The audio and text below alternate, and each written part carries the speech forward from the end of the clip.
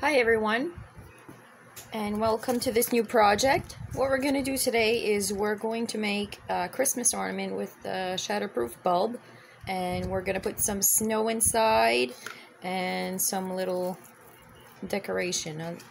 I have some berries and a little bit of greenery, and I'm also going to use some charms. So what you'll need to do once you've gathered your supplies, I also just take a piece of cardboard to make a funnel, or you might have a plastic funnel in your kitchen. You can use that as well. And you also need some salt, coarse salt, to make the snow for inside the ornament. So you're going to take your funnel and put some snow on the inside of the ornament. You want to fill about halfway up.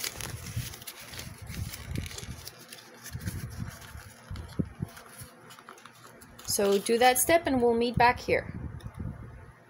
Okay, and we're back. So now we have the snow in the ornament, and the next step is to add our berries, our greenery, and I also have a little snowflake charm here that's going to be added as well.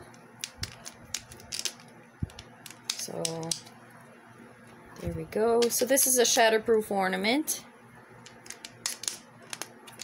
I'm not sure if I'd mentioned that before. It's great if you have little kids or you have pets in the house. You don't have to worry about glass shattering everywhere.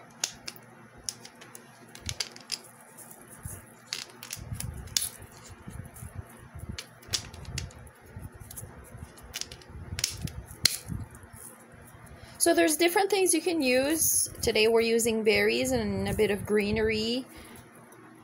And I'll use a little snowflake charm here. You can do a little winter scene with little people playing in the snow, snowmen, different things like that. There are certain things, if you want to add to your ornament to make like a winter scene, you would have to cut the top.